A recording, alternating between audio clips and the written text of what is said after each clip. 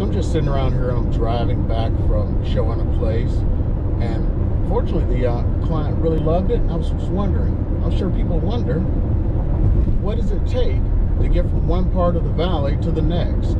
So let's go over that today, figuring out what the drive times are like here in Las Vegas, because I would sure as heck like to know if I'm trying to move here.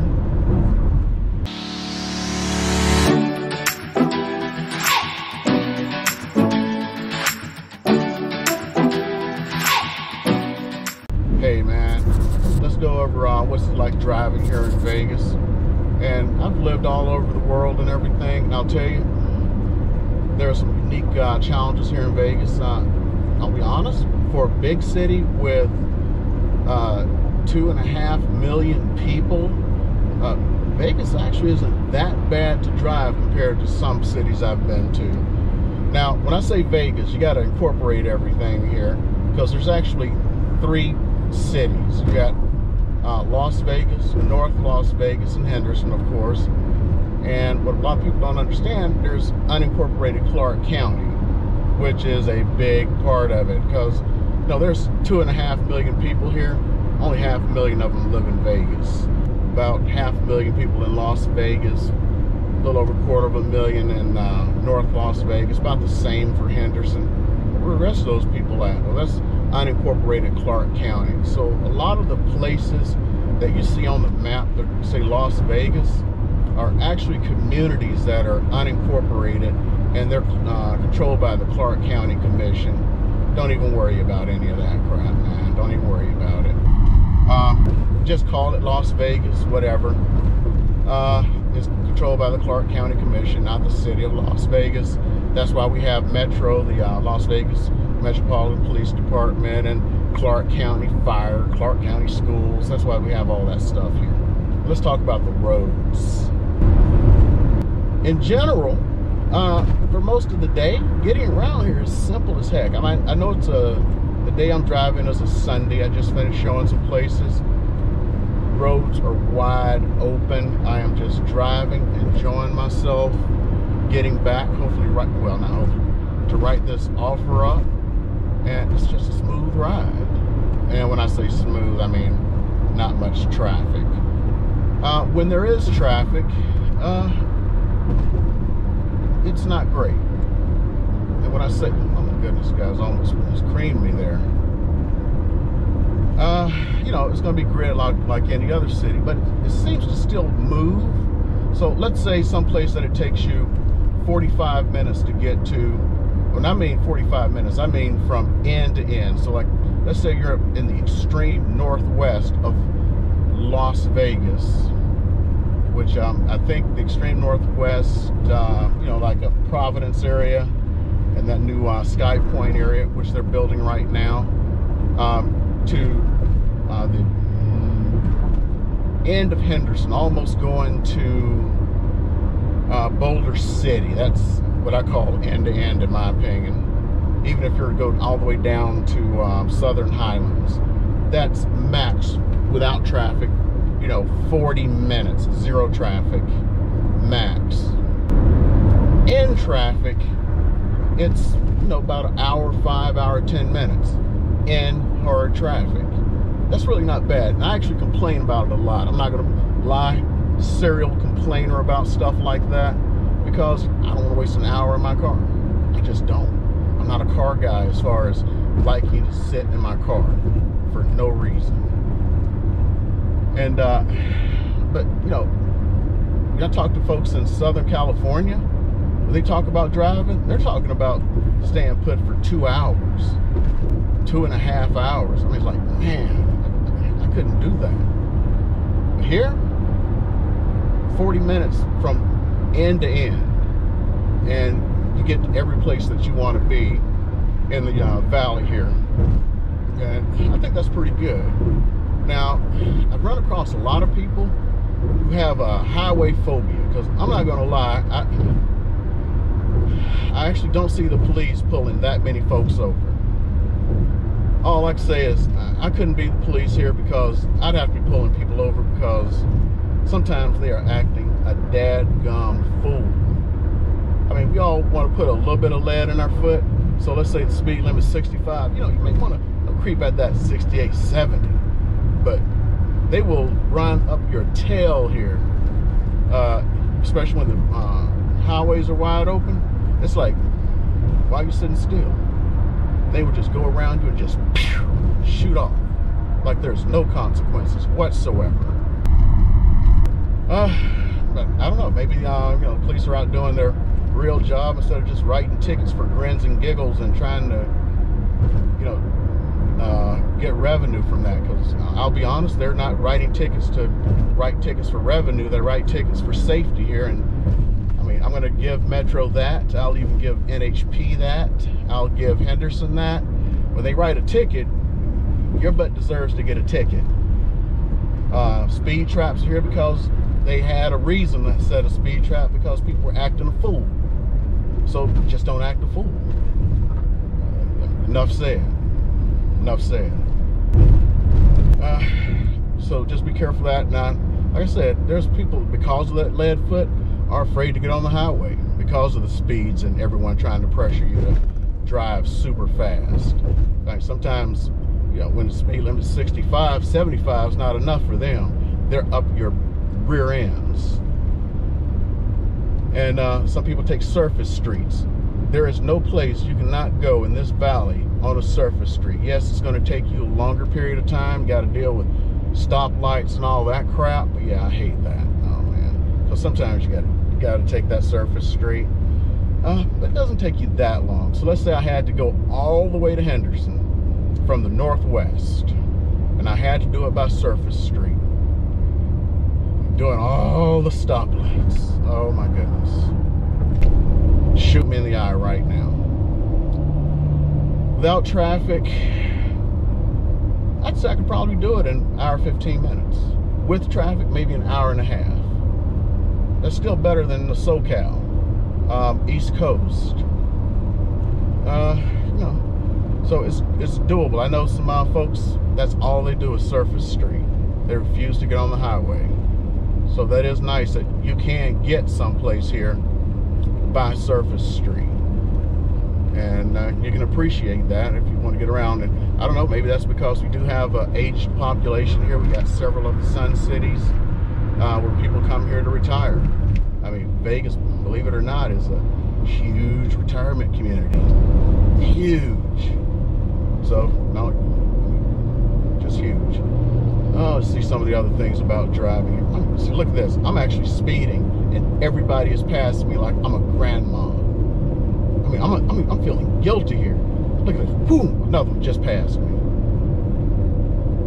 Man. I mean, do I speed up? Do I continue to be like grandma here? But I want to keep my eyes on the road, you know, talking. Some of mine's a little, you know, concentrating. I don't want to look at, you know, the camera or anything. So, don't want to speed. Don't want to speed. Don't want to speed. I mean, just a couple of miles. Just a couple of miles. Over. Being safe. And look at this. They're coming up behind me. And there's one to my left. And here comes one to my right. Yeah. See? Okay. And I'm over the speed limit. They're just passing me. Like not even here. Okay, some other things to consider. Gas here is not that bad as far as the prices. They're cheaper than Southern California because you're able to drive wherever you want. It's you know, real cheap on the pocketbook as far as gas. It could be better. You know, in the South, things are cheaper. The gas is a heck of a lot cheaper when I PCS here from Hawaii. But I'm going to tell you a little secret. They do the E10 here, where they got 10% ethanol. So it affects your gas a little bit. And I don't know if I'm about to shoot myself in the foot, help somebody, or hurt somebody. I'm about to give you a little tip. Oh man, man, oh man. About to hurt, oh man, am I gonna help these folks or hurt them? Just north of town, because I used to do this when I would drive up when I was still on active duty base. There is an Indian reservation. It's a golf course. The Indian reservation owns a golf course called Snow Mountain. I used to get my gas there a lot.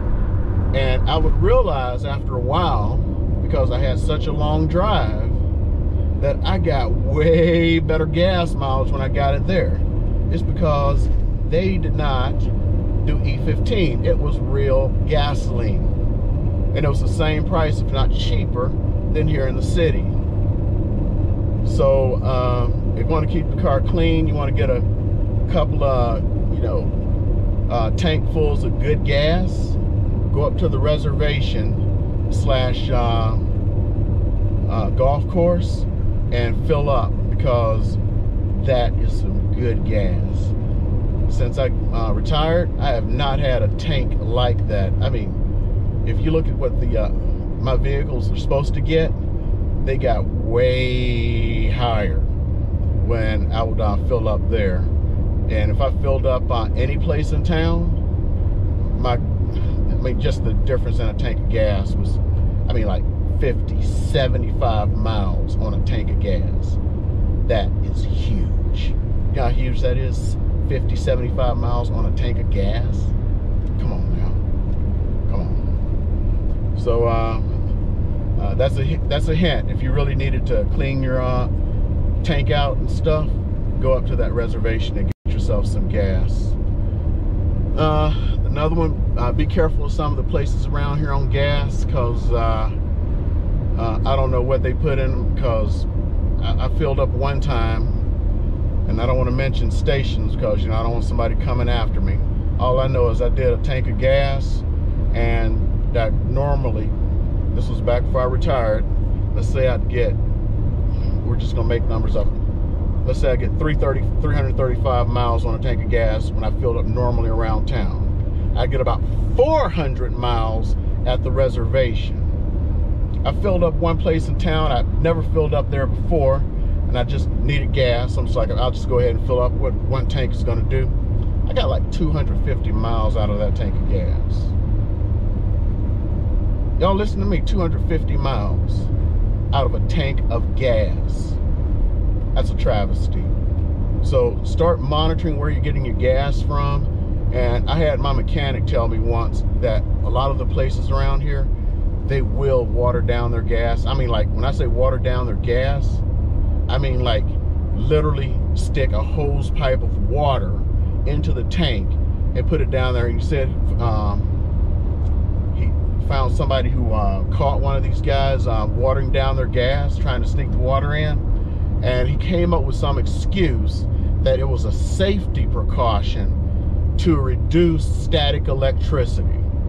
This guy's been a senior mechanic for years, owns his own place. Actually, where I take my cars, and I think I've done a video in front of his place once. It's like the only place I trust, because I don't even trust the dealership. And as a matter of fact, most places who have Volvos take their cars there, because yeah, this guy really knows what he's doing, and he talks about this stuff all the time, about what's good and bad for a vehicle. And he's just sitting there telling me that there are places in town, without mentioning who they are. He actually gave me the names of them. I will not put them here because I don't feel like being sued. They water their gas down, and when you go there, you will find you're going to get some pretty bad gas mileage. And I tested out, you get bad gas mileage. So yeah, so just start tracking your gas mileage if you move here, because there is a scam going on, and be careful on that. Just internet driving is not that bad most of the day. You got your rush hour, of course, and during that time, it is going to take you a little bit more time, but it is still quicker than most cities. About the only negative thing I can say is they have a lot of construction here. It's like the state bird of Nevada is the construction crane, and it's true. They love constructing. They love tearing up stuff, and the stuff they should be tearing up, they don't tear up. They just tear up to tear up stuff. And there are rough patches of highway that should be fixed, and places they should be fixing, they're fixing. I don't understand it. It's almost like, I just don't. I'm sorry, I just don't. So anyway, got yourself another vid here. You guys like this, you can of course go ahead and hit that like button, subscribe. I put new stuff out every week, hopefully talking about stuff you guys like about Las Vegas.